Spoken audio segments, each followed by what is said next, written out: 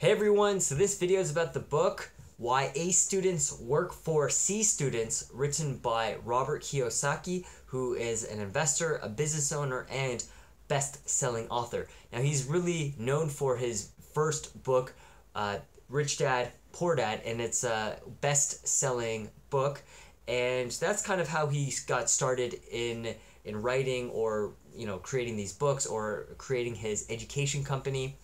And this book is directed more for parents. If you've read his other stuff, Rich Dad, Poor Dad, Cash Flow Quadrant, and I think he's got some other ones, but basically there is some overlap between or amongst the books.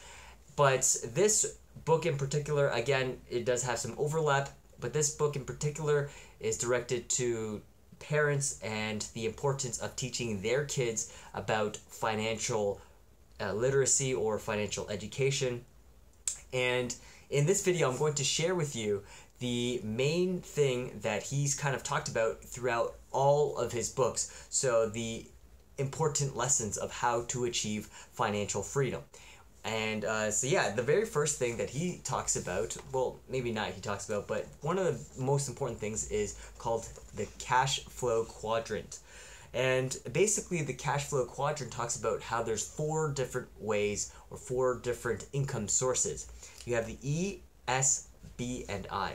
So the four income sources come from being an employee, being self-employed, a business owner, and an investor.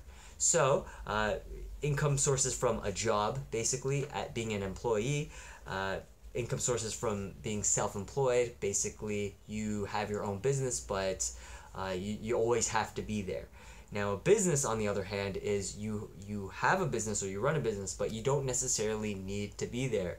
You have other people managing it for you, so that's what the B and the S, or the differences between the B and the S is. And then the I is you're an investor, so you basically gave money to a company to do whatever and make you money. And basically what he's saying is that you don't want to be on this side or rather to become financially free. It's very difficult to be financially free on this side compared to this side. And there's many reasons for that, is because with being an E and S, you always have to be there. So you're basically trading your time for money. Whereas if you're on this side, you're always making money regardless.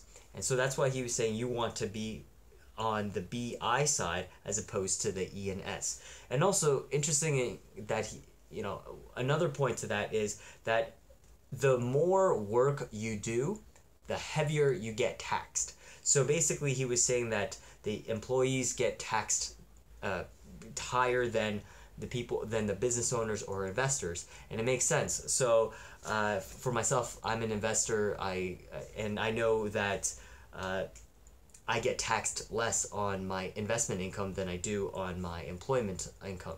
So yeah, it's a very good point. So that's also why the rich get richer and the poor get poorer. The rich understand that taxes play a factor into it, and they get to keep more at the end of the day compared to the people on this side. So that's one of the important things that he talks about, which is the cash flow quadrant. The second thing that he talks about is an income statement. So an income statement basically is all of your income minus your expenses, and that's how much you're keeping. So you're writing down all of the money coming into you, and you're writing out all of the expenses or the cash that's leaving you. So maybe some expenses would include groceries, transportation, electricity, rent. So those are expenses. Some income would be money from your job, perhaps some investments. Maybe you are self-employed, or you have like some sort of side business. So that's basically what an income statement is. And so he's saying that's kind of important.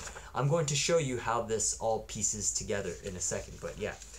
The third thing is called a balance sheet, and this basically tells you what your net worth is at any given time, or how much you are worth.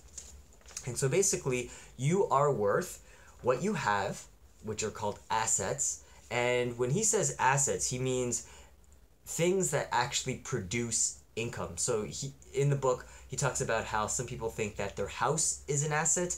Well, according to Robert Kiyosaki, it's not an asset because there is no cash inflow. So there is no cash coming in, but rather it's a liability because cash is going out. And a liability means cash going out or leaving your presence. So assets are things that you own that bring money in. So anything that you own that brings money or can give you money is technically an asset, right? According to him, and a liability is a cash outflow. This is a little bit different from the accounting sense of assets and liabilities. So that's his take on it. So Robert Kiyosaki is saying that an asset it produces income, liability it's something where it's a cash outflow. For accounting terms, it's not exactly like that, but that's Robert's take on it. So that's the balance sheet. And then the last thing that he talks about is how to become financially free. So what he's saying is that looking at your income statement and your balance sheet, just as I've shown before, what he's saying is that you want to take your income, the money that you come in, and you want to purchase assets that produce income. So you're basically feeding this financial freedom cycle. So you make money and then you put it into these assets or you invest it. And then once you invest it, you want some sort of cash inflow from them. And so then that feeds your income. And then what you want to do is you want to continually reinvest and reinvest until your income exceeds your expenses. So basically, as this gets bigger, so does this. So it's basically this part feeding this. But you have to obviously start from your income.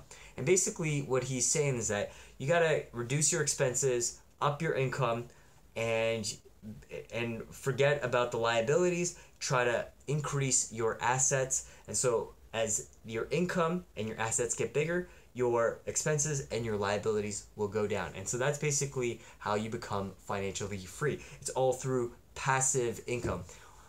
There's really nothing passive, but in the sense that you obviously have to put a lot of work in the beginning and become an investor, just as I've shown in the very first picture of the cash flow quadrant, right? You want to be on this side, you want to be an investor, as opposed to being an employee or being self-employed. And so basically, that's how you become financially free. Increase your income and increase your income-producing assets, and you will be financially free. All right, well, anyways, I hope you enjoyed this video. If you did, please give it a thumbs up. If you're interested in the book, there's a link down below. Please subscribe if you want further notifications of these sorts of videos or my videos. And yeah, also check out my website at www.bookstakeaway.com for videos that I've talked about or videos on books that I've reviewed. And yeah, thank you for watching, and I'll see you again in the next video. Bye for now.